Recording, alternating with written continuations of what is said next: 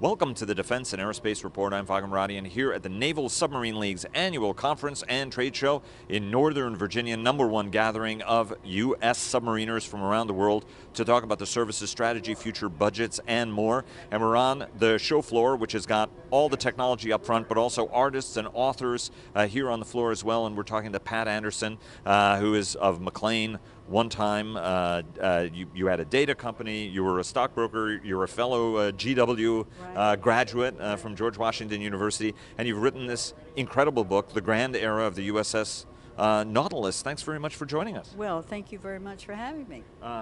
And so what drove you to write about the Nautilus, which was one of the ships that actually got me in this business were my dad's stories about USS Nautilus and USS Enterprise, and he saw Nautilus come into New York Harbor after her crossing of the North Pole, and just thought that Jules Verne's vision had been realized in this ship. Tell us what motivated you to write about Nautilus.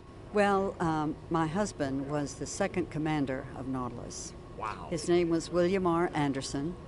He took command in June 1957, the day after he turned 36.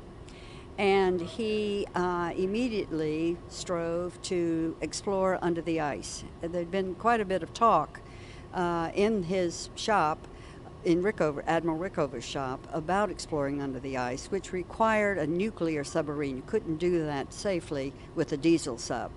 So in 57, he and a sister ship went up to the northern Atlantic, and he had 3 excursions under the ice. It was a successful mission in many respects, but he didn't make it to the pole. But he did manage, after creaming both periscopes and losing power to a gyroscope and many other things, he did finally join his the NATO forces for the very first excursion and war games with NATO forces. And he came back, and was supposed to be secret, but somebody let the cat out of the bag, and that sort of started the scramble to do some real under ice explorations. And it was an incredible time, because I think people have a tendency of not realizing exactly how game-changing a capability it was in terms of what nuclear power could do on a modern, with all of the other systems that she pioneered. Well, the thing about nuclear versus diesel is you don't have to surface to keep going, and you won't run out of battery power. However, as I've talked to several people here at this symposium, even today, going under the ice is very dangerous. You have to be very cautious. And one commander I talked to said he didn't sleep for 3 or 4 days, and that was the case with my husband. The reason I wanted to do something about Nautilus and write this book is that it's been 60 years since that crossing. And many people, history today is not taught sort of like it used to be. But as I say to some people, before Neil Armstrong walked on the moon, and before John Glenn orbited the Earth, there was the wonder of Nautilus. So this was the event of the decade. And there were a whole bunch of reasons that President Eisenhower wanted to do this, was to demonstrate, obviously, U.S. technological superiority. But it was also, as you said, a very challenging mission, because the ship found that the ice sheet gets a lot closer to the seafloor than people had anticipated, because Nautilus really had to pioneer how you do under ice operations. Oh, absolutely. The difference between entering under the ice pack from the Atlantic versus the Pacific is very shallow, and we don't realize that. The Atlantic is very deep. And what they had to do in 58, they went up and they nearly got stuck between the seafloor and the ice overhead. But mainly it was because the seafloor is very flat and the ice very deep.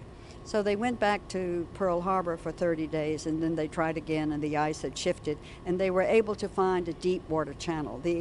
There's actually underwater mountains under the ice pack. I mean, it's quite deep in some areas, but just when you first enter the pack, It's pretty shallow and very dangerous. And it's been really a pleasure. We talked to Al Kellen, obviously a pioneer and helped pioneer the SCATE mission, which was the first submarine to surface at the pole, and Fred McLaren, of course, who was the first person to map the oceans up north, you know, getting him the opportunity to become Explorer Club president, of course. And I think Fred did 3 or 4 trips to the North Pole. I think Al did 2. Talk to us a little bit about the challenges of putting the book together, and what were some of the things that, even though you've had an intimate relationship with the topic and the commander and the ship as well, that you learned in the process of putting together? Because it really is 3 books in one that you've tried to accomplish. It truly is. With all things Nautilus, I learned, first of all, that there was a diesel submarine named Nautilus that had a wonderful career in World War II. Wonderful in the sense that very successful. She sank many ships, and she earned the Presidential Unit Citation. Under command of Bill Brockman, the legendary commander of Nautilus. Well, you've taught me something now. There you go. But at any rate, all things Nautilus covers all the from shell to submarine, the chambered Nautilus, all the way through Jules Verne's Nautilus. And you know, there were a lot of Jules Verne fans that thought the real Nautilus didn't come up to the standards of Jules Verne's Nautilus, but I assure you it did. It exceeded it. In terms of the grand era, I start out with the creation, or the concept really. You know, the power plant was developed in Idaho, and that had been under development for several years before they even let the contract to General Dynamics to build the Nautilus itself. And but they stuck with their schedule. Admiral Rickover said it took the Navy longer to change uniforms than it did to build a nuclear-powered submarine. At any rate, she was underway in 1955 on nuclear power, and in 58 she went under the Arctic ice, and was a great Cold War victory for the United States. And my husband was very, very proud of that. I can only imagine. And I made a mistake when I was selling the book. It's the Nautilus Trilogy, and I got focused on this part as opposed to all 3 elements of the book. Right. Well, the trilogy goes from shells and then the grand era, which is the concept, all the way to retirement. You know, the Nautilus today is a national landmark and has the same, carries the same weight really as a USS Constitution in Boston. She's cared for 100% by the Navy like the Constitution, although she's not an operating ship like the Constitution. And you can go on board. It's a wonderful experience to visit the Submarine Force Library and Museum, and you can go on board.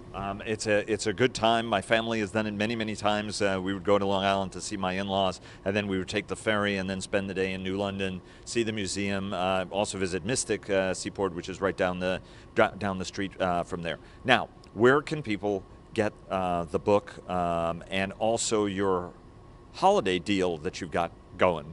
Well, you can log on to the net, nautilustrilogy.com, and you can read about my holiday package, which is, if you can contact me, my phone number is on the website, and I will mail a holiday package in Christmas red or Christmas green, a lovely presentation to anyone you like. Fantastic. Pat Anderson, thank you so much. Thanks very much for writing the book. I got it yesterday and absolutely enjoyed looking at it. Thank you so very much. I appreciate the opportunity to share my story a little bit.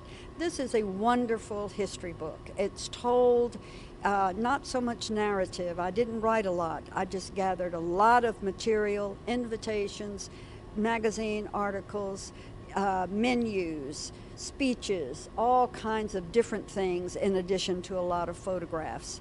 And you asked me what I learned.